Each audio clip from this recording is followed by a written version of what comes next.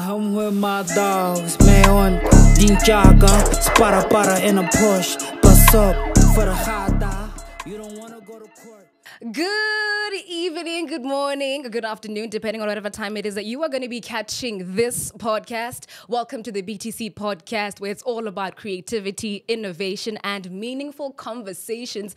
You could have been anywhere else in the world, but you chose to press play, and for that, we are so thankful to have you here. I'm your official host. My name is Geji Mulusiwa, Geji aka Lizoti, aka Lizo, and we've got a very special guest joining us today. This man is a man who's had a rap career spanning over 15 years now and has announced, I think since last year, that he's going to be leaving the rap scene. I think we want to know why that decision was taken. Ladies and gentlemen, please help me welcome Priddy Ugly.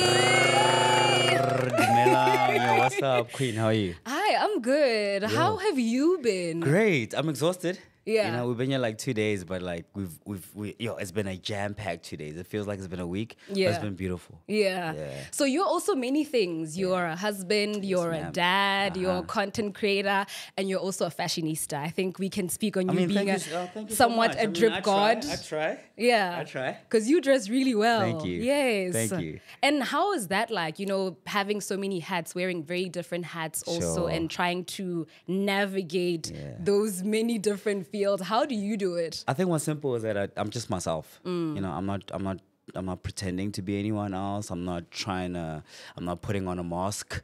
Like this is how I dress. I don't have a stylist. I don't have someone, you know, I don't have real like style inspirations. I really just dress like how I want to dress. And how you feel. And how I feel. Being a father, being a husband, firstly, you know, it's like, I mean, I've been with my partner. We're celebrating 15 years this year. Oh, wow, guys. Right? So That's a big milestone. 15 years. I've known her 17 years. We've been married for 5 years. We have a beautiful 4-year-old baby girl. And it's I mean, nothing comes easy, you know?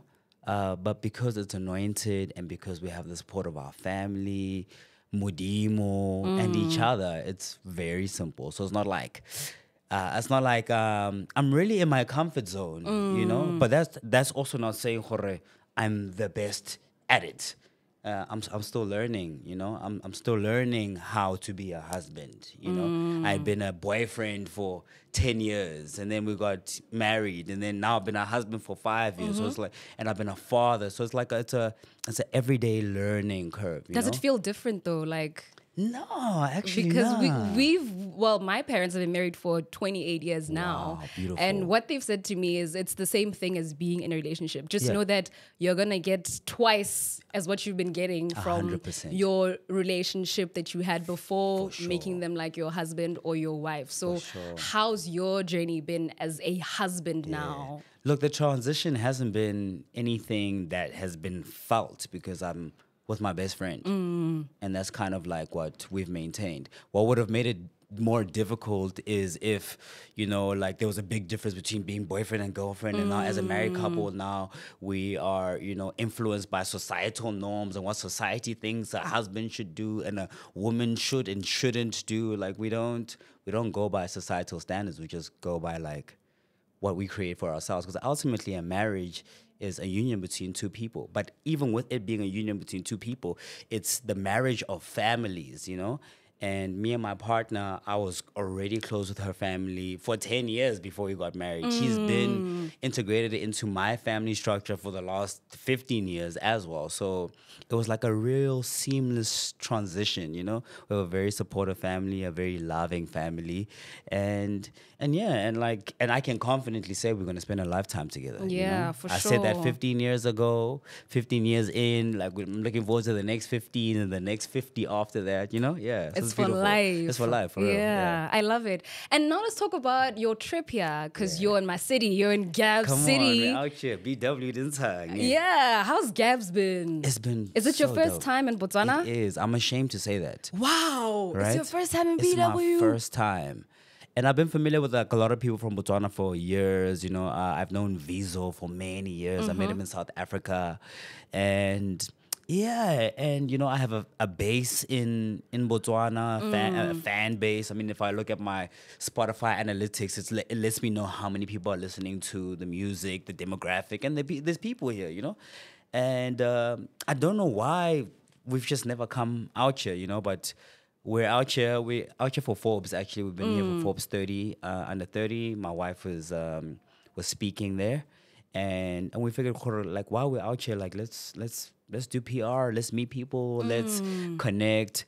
And one thing I can say about people in Botswana is that, like, the humility, the, like, boto, like, you know, it feels like home. You know, I hope you guys are not offended when we say this, but it feels like an extended province of South Africa. Yeah, You no, know, we get that a lot. I said this earlier on, like, it's quicker for me to get to Botswana than it is to get to Cape Town. Facts. From Or where I Durban am, as you know, well. or Yeah, Durban. You know what I'm saying? Yep. So it's been beautiful, man. Like, the love has been, you guys have embraced us and taken care of us so well. Like, I can't wait to come back, really. You please do come back. I'm gonna be back for You sure. also had a performance. Was it last night? Yeah, I did. Or was it I'm still this tired. morning? No, this morning. How yeah. did that go? Because I'm sure it was like last minute also. really was, you So know? did you like change your wardrobe? Did you have to get like Joe, wardrobe wait, done? nah. Look, it was last minute, and I'm not here with my DJ. I've been performing with my DJ for the last 12 years. So this is the first time I perform without my DJ, without doing my regular set. But the people out here have been so supportive. Shout out to my guy Matthew. You know, he was able to organize everything. You know, shout out to DJ Coochie out there who made sure that everything was taken care of. And DJ Bunny also. You know, DJ Bunny, you know, he contacted me. He's like, yo, please send me your music. Let's see how we can put things together. I'm like, I okay, love cool. I don't it. have all the performance versions, Yes. but let's see what we can do, you know? Yes. And yeah, and I mean, for a first time with a DJ that I'm really unfamiliar with, I think it was really dope, man. Out I of really 10? enjoyed it. Out of 10, I'll give it like I'll give it an 8. You give it an 8. Yeah, I'll give it an 8. It could have been like a 10. I feel like if I had my proper performance set and I'd been mentally prepped for it, but just because of the reception and the love, it was like seamless. So I'll give it an 8.5 for sure. Yeah. No, shout out to you for also, you know, taking it on and just saying, you know what, I can Come do on, it. Like, yeah. why not? Of course. Yeah. And I also want to talk about your status quo, or rather, I don't know if it's like off the record or on the Sure, record. sure, yeah. But something that's been online for now over the last couple of days has Yeah. been the conversation where Casper was Oh, on yeah. El Tito's podcast. Yeah, Refile and Baton. you Oh guys my had the gosh. fight as Yeah, well. yeah. What's your relationship now? Are you guys like really beefing, or was it just a PR stunt? Nah, it was never a beef, you know. We've never had beef, you know. We're actually like neighbors. We live in the same area. And he had reached out to me. You know, he was supposed to do a rematch with Knock Music. And I think they just weren't agreeing on whatever the terms were. But he had already locked in the date for the venue. I mean, for the date for the fight, and the date and the location. And he was desperate to find somebody because the fight needed to happen that night. Otherwise, he stood to lose a lot of money. And I was one of the people that he reached out to be like, yo, man, I know we're not in the same weight category, but would you be interested in fighting? People say, you know, you fight or whatever. I'm like, yeah, hell yeah, for sure. Yeah. And obviously, you know, it was difficult because we were very mismatched in weight, you know. And boxing is very strict where weight is concerned. He was about 30 kgs heavier than me. But we're like, it's going to be fun, man. Let's make it an exhibition. It is what it is. You know, we came out of there with a loss. It happens, you know. Some of the greatest fighters in the world lose. Mike Tyson has lost. Evander Holyfield has lost. You know what I'm saying? Devin Haney, who was like, you know, who held so many titles. He was undisputed. Just lost a fight to Ryan Garcia a couple of weeks ago where he got knocked down a couple of times. And it happens, you know, and people pick themselves up again. And yeah, so I guess him speaking about it again, Casper, that is, you know, it's just like, yeah, taking people on a memory lane back to it. But there's really no animosity. Yeah. So love, it's respect on my end, yeah. And then why are you leaving the music scene? Sure. I'm glad you asked that. So I'm not leaving the music scene. I'm still very, very present and very active in it. Yeah. I just did speak about it being my last album. Albums are very expensive to put together. People don't realize that. Look, I may wake up one day and feel different. Yeah. But as it stands now, I felt like you also need to go through things. You need to go through trials and tribulations to work. If you're a real person like me, you know, who actually puts your life into your music, you know, you actually need to experience life, you know, and journal all the things that you have learned through that whole process, in the music. And sometimes you share it with people who are undeserving. Sometimes you share it, and sometimes we share with people who actually learn from it. But like I said, it's a long process. It's an expensive process. And right now, because my whole life has been dedicated to working on albums and projects, that's all I've done, like my whole life. Now I just want to, give people lighter package. We'll give them EPs. We'll give you singles. I'll do some more features. Okay. And maybe I'll wake up in like a couple of years from now and be like, you know what, actually, I think I want to release another album. But for now, as it stands, Dust is out. It's doing really well. Yes, that's People why have I'm been like, why are you supporting. stopping? Because Yeah. someone would think, no, but you're probably in your prime, your peak now, so go For in sure. harder. Facts. I mean, Yeah. that's facts. I mean, I like that. I think I should be going harder, Yeah. and not let the things that happen in the background, what people don't realize is that people actually go through life. Yeah, You know what I'm saying? and you're only human. And there's the business of the music in the back end of it, and trying to make all those things like align sometimes doesn't come together and gel well, And I guess when I made that announcement to say it would be my last album, I was actually going through a lot of stuff in the background, And I guess it'll be things that as time goes, I'll let people in more on what had been happening and that kind of thing. But I felt like in that moment, it needed me to take a step back and focus on myself and my mental health and my family. And my priority at the time was not working on like an album, But like I said, I'm still very active. The album is out. We're rolling it out. There's still videos coming through. We're campaigning for Album of the Year, called the Summers in South Africa, So come on, you guys already know. Yeah, no, that's come a on, big don't deal. play me. Yeah, Let's go. yeah, You know what I mean? yeah. I say that respectfully and humbly. Please, Yes. guys. And then do you think hip hop is dead though in South Africa? Oh, definitely not. I mean, look at how in South Africa. No, man. The only thing about hip hop is that we're not mainstream right now. We're not the Yeah. most mainstream, It's the Yanos. right? Because exactly, and that's fine. Yeah, yeah. That's perfect. But hip hop is alive and wow. If you look at like the projects that people have been releasing over the last 3 years, from myself to A Reese to Nasty to Words, we have such great projects that have come out of hip hop. Yes, the support is not at its peak because, like I said, we're not the most mainstream genre right now. And the industry and life works in cycles. Yeah. So house and and then it was hip hop's turn, and then now it's piano's turn. It used to be kwaito's turn. So it's ever evolving. And also, if you look at it, a lot of the people that are in the piano culture are rappers. That's They're true. people who made hip hop, and they were just like, okay, hey, but The likes I can of still rap. Yeah, a lot vocalistic, Yes. Casper himself. Reason transitioned and rebranded. Young Stana. Yeah. These are all rappers. So hip hop is very much alive. Even the culture, the way they dress, how they swag out, these are all hip hop. Even Java himself is a hip hop guy. If you sit Yes. with Java for a couple of hours, the conversations you'll be having are about hip hop and rap. And not just local rap, internationally. And you see, like, what's happening internationally. Drake, Kendrick Lamar, they brought hip hop back into the conversation again. It's like people are excited to wake up in the morning and It's look at their entertainment. phone. Yeah, It's entertaining right now. Yeah, it's hot. So yeah. would you go on Amapiano now? Because I mean, you're seeing what it's doing for the sure. numbers. Yeah, I mean, yeah, but for me, it's like I'm not a numbers driven person, and I've never done things for like metrics. Okay. I've done things because I'm passionate about it, right? But with the question of would I hop on our piano? Yeah, I would. I mean, but I've also never been like as much as I'm a hip hop artist. I'm a multifaceted artist. Yo, Sekgowa. but when and I can do everything, My last project, the project before Dust, I had a project called Mud. So basically I had Soil in 2021, we had Mud in 2022, and now we have Dust. And on Mud I had a song called Bototo, which is like a mixture. It's 85 BPM, which is, the tempo of piano / kwaito.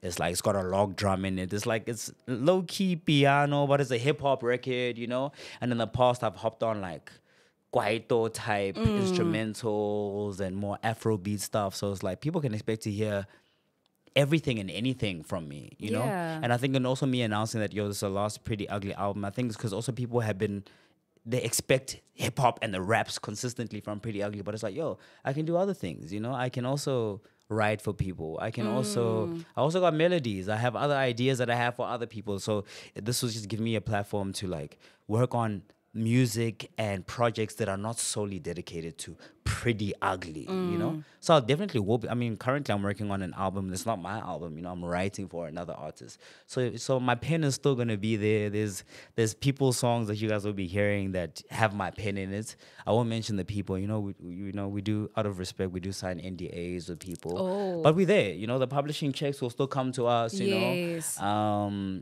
Yeah, so I get the English, like I'm around, you know, I'm not going nowhere. And what's your take on artists having ghostwriters? I'm Because that means you're probably like a ghostwriter too. yeah, but I don't like saying it's a ghostwriter. I just feel like I'm a co-writer. You know, because a lot of artists have ghostwriters, but sometimes it's not like someone actually sitting down and penning a whole verse for you. It's like we're in a room like we are right now, and then you have an idea, and then that one that says like, no, actually maybe if you say it like this and not like that, it's like, oh, okay, cool, yeah, I like Then that. it's And all then of you us try just it, coming and it's together kind of like and all of us. putting And it then together. sometimes it is you actually physically sitting down and writing, and that's perfectly fine. I think Chris Brown has come out and spoken about like, yo, I have writers. Beyonce has writers. Yeah, everybody got writers. Everyone has writers. It's just like Yeah. in the hip hop fraternity way, it's like shunned upon. Where It's it's like offensive. You can't have It's like you're someone- not And I real. get it. As a purist, it's also like, nah, dude, write your own raps. Yeah. You know, but it's also like, guys, it's a business. You know, you don't. I mean, Drake. I admire someone like Drake. You know, and I can also understand like why he doesn't have time to sit down and write raps 24/7. It's like, dog, this is a businessman. He's got businesses and entities to keep running. You know, if his sole priority was sitting down and writing raps, it's like, when is he gonna get stuff done? So I'm sure he does, right? But he has some people who have already got some reference tracks ready for him. So that when he hears a beat, he's like, okay, this is the kind of flow I can take. Okay, cool. And I'm sure he adds stuff to it. It's not like someone writing a whole Fully, thing for yeah. him, you know? So I'm for it. I think we need to be more open to it in the hip hop fraternity more specifically, because it gives people opportunities to collaborate, you know? It's like I don't particularly have to do a song with a particular artist. I'll just mention whatever artist, let's say a Boy T, but like I could co-write with her, you know? And it shouldn't be an issue that she has a writer or she works with writers, because ultimately it's music. Ultimately, you know? And I think collaboration is so important. Yeah, fair point. And Yeah. I think somebody will also want to know what's the plan from here, because I mean, if Das is the last album out, then what's next? For sure. Expect to hear me, like I said, doing a lot of co-writing for a lot of artists. We're planning our own shows. I'm actually trying to plan a show in Botswana. Please come. All right, we're trying to plan a Pretty Ugly. I don't want to say a one-man show, because I'm not going to be the only person, you know. But I'm trying to connect and build bridges with like people here and artists here, you know, DJs, other artists. Let's connect, you know. Like I said, I mean, it's a less than a 50-minute flight from here to Joburg. Yeah. You know? It's like it shouldn't be so difficult for us. There shouldn't be such a big disconnect. You know, we are the same people, Rama Africa. We're all from Southern Africa. Yeah. You know, it's like, you know, we really are one people. And you have know? you met anybody though from this side? Yo, tons. You know, I mean, we're just on the phone now. Maybe that you're interested in working with? Hey, yo, shout out to my guy V Mambizi for sure. Shout out to C? Hansi. Hansi, Yes, my bad. Yes. Hansi, Lena, I needed to pay him back because he called me Pretty Ugly. So I had to be like, oh, HC? No, shout out to my guy Hansi, Yes. Vizo, Banty for sure. You know, I connected with Scar the other day. You know? Yes. So yeah, we're connecting. Like we're definitely bridging those gaps for Yeah, sure. no, we'll hold you to that. Also, more music coming through. A show, a Pretty Ugly live experience in South Africa. Yeah, no, I saw that Please too. check out the social media platforms to see, you know, where you can find that. And yeah, a lot more things. Films. I'm trying to get into short films, styling and creative directing for other people. You know. I was gonna say, what about your own brand, your own line? Yeah, for sure. You know, I'm wearing shout out to Panda Power Botswana, you know. So we'll be connecting, you know, you'll have some Pretty Ugly merchandise, some dust merchandise coming very Yeah, soon. word. So yeah. And just as we wrap it up, your advice to aspiring rappers, because you still do have people who are trying to rap or would like to 100% be in this music industry. And if they're watching us now and they're like, okay, but is there really a chance? Is it really worth it? Especially if you are the legend and you're leaving, then they're just like, what's the point? What's the point? Yeah. I hear you, man. Yeah. So what do you have to say to that person that's watching us right now? Sure, yo, it's cliche to say, but like, yo, don't give up. Believe in yourself. You know, when I started, nobody believed in me. All the friends that I had at school didn't believe in me. The teachers didn't believe in me. Family won't believe in you until they see, oh, you're actually able to earn an income from this, and you're able to take care of yourself, and you're able to take care of us, and you know. So please stop expecting everyone to believe in you. They're not. You know, believe in yourself, and like convince people to believe in you. That's the other thing. You actually need to convince these people because they don't owe you anything. But how do you build that? How do you convince them? By remaining consistent, by keep working on your pen. I'm an advocate for the pen, like, you know, and doesn't mean you have to sit down and actually write with your pen, like, you know, like your phone, your notepad, like use it, like, you know, not enough. I feel like we get like a lot of lukewarm music and a lot of music that has no substance because our artists are not reading and they are not writing. You know, it's such a cool thing because like Jay-Z doesn't write, Lil Wayne doesn't write, so Lil Nas can just get in the studio and not write, you know? It's like, no, guys, like take your time with it, be patient, but without making it a long thing. Everything godly, your patience and time, you know? So easy come, easy go. So don't expect it to happen overnight. I've been doing this 17 years and I'm still not where I want to be. You know, I feel like I've only just scraped the surface of where we're going to, you know? So keep going, remain consistent, and stay prayed up, yo. Mudimo Moholo, God is real. And I wish you guys all the best, man. Yeah. No, thank you so much, Pretty Ugly, for stopping by. Thank you. The BTC podcast on our Green Studio. And thank you so much for the conversation. It was very inspiring. Yo, thank you so much. You see, BTC Studio, we're out here. The green resembles my album cover. You know, Dust is out now. Go get it. Appreciate all of you guys. With my dogs, Mayon, Di Jaga, Spara in a Porsche, pass up for the hardest.